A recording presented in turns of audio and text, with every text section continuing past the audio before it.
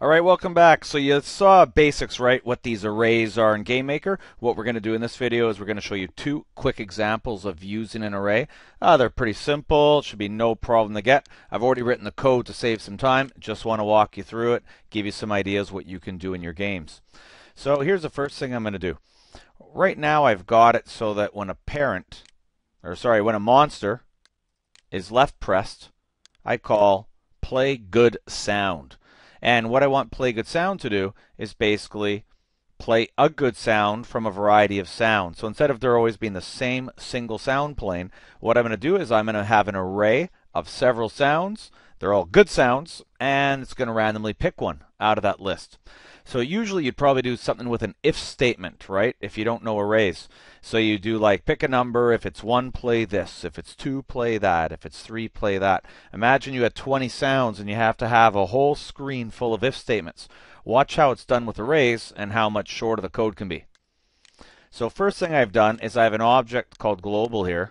And I've made everything global just because, make it a little easier to do the code. But you'll see I've made this array. Global, good sound 0. Okay, you don't have to make it global if you don't want to, but I didn't want to have to fiddle with object names and, with statements in this example. So what I have is I have slot 0 has sound boom, slot 1 has sound baby, slot 2 has sound laser. A little visual of that, something like this. 0 is storing that, 1 is storing that, 2 is storing that. Now, what we're going to do is just remember that I have 0, 1, and 2 as my possible slots.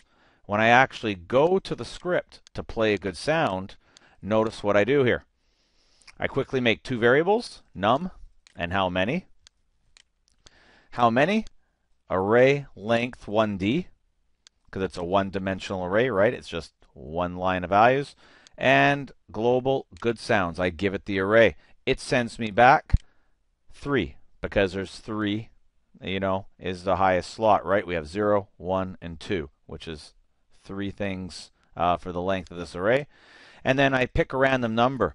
Now, just like other things we've done in the course, if I want to pick the number 0, 1, or 2, and I know that how many is the number 3, because the length of this array is a length of 3, then technically I have to pick a random number between 0 and how many minus 1, right? That shift of 1 there.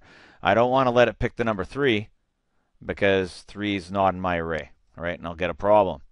So I pick a random number between 0 and I know it's 2, and then I go to play the sound. Now notice how I use the array here. Nice, clever, simple use. Play the sound, global, good sounds, num. So if num is 0, it's going to play good sounds 0. If num is 1, it plays good sounds 1. If it's 2, good sounds 2. And that's it.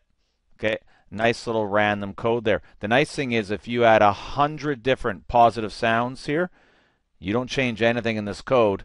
That code stays the 2, 3 lines there, right? And it works. So you can see here when I click on the monsters, I'll just give this a little test.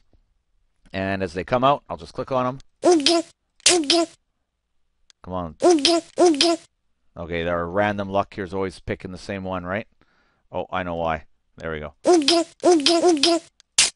There we go. We finally had different ones. Okay, so it is doing random sounds, right? So it's working. Anyways, so that's that one example of using the arrays, right?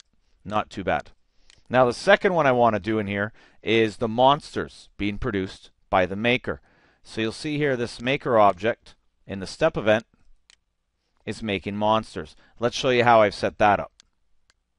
So I'm going to go back to my global, just show you the variables involved here.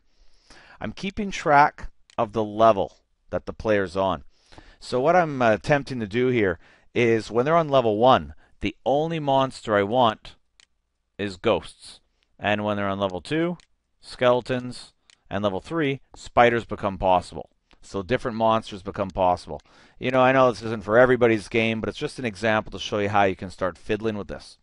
Now I'm going to keep track that I'm on level 1. Okay, so as long as we're clear there, our level is level 1. When I go to the maker, whoops, I should show you one more thing. I also have my array of monsters, right? Monsters 0, monsters 1, monsters 2. right, with these three things in the slots.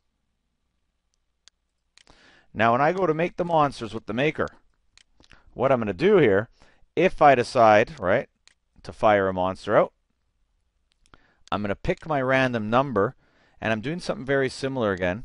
I'm picking a random number between 0 and the level -1.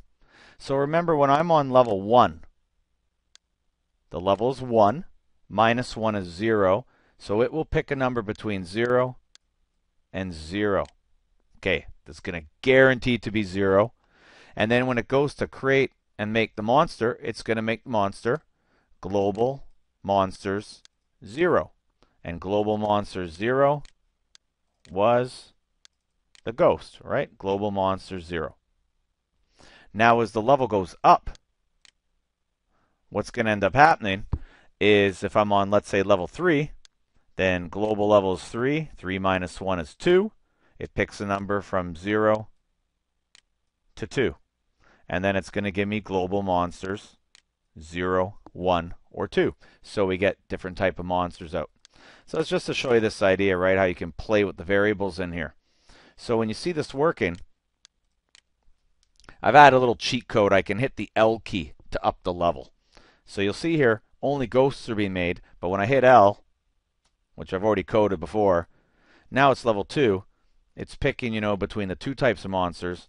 We should start to see the other types spitting out. So now we have ghost and skeleton. And if I go up to level 3, now it's randomly picking between the three monsters. Now you can do the same thing with DS lists. You could have a different lists for every level and randomly pick. But just showing you. Okay, so that's that example.